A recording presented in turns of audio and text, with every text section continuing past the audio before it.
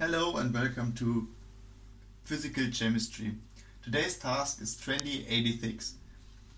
The task is: an iron object is plated with a coating of tin to protect against corrosion. Does the tin protect iron by cathodic protection? But first of all, we got the question, what is cathodic protection?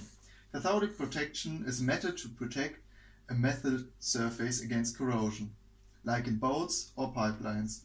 One easy method to protect metal surfaces is to use a sacrificial metal as the anode. But first of all, I want to point out the question, what is corrosion?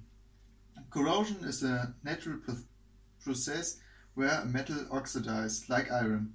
It oxidizes on the surface to a red-brown color, like in rust. Okay, now we come to the chemical process of the corrosion. First of all, the iron reacts to Fe2 plus 2E minus. After that, O2 reacts with 4E minus, the minus comes from here, plus 2H2O to 4OH. After that, the Fe2 plus from here reacts with the hydroxide to Fe hydroxide. After that, the Fe hydroxide reacts with O2 to 2 Fe2O3, that's the rust, that's the brown surface, plus 2 4HO. Now we come to a little example with the boat. The boat got little sheets of zinc on it, so the zinc protects the iron by cathodic protection. Important is that the anode, the zinc, need to get a lower potential than the cathode to protect it.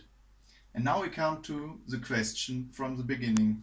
An iron object with a coating of tin to protect against the corrosion. Does the tin protect the iron by cathodic protection?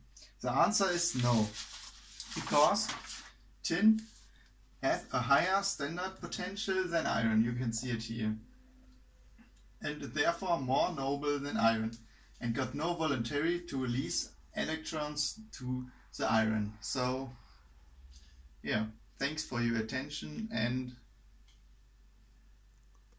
goodbye.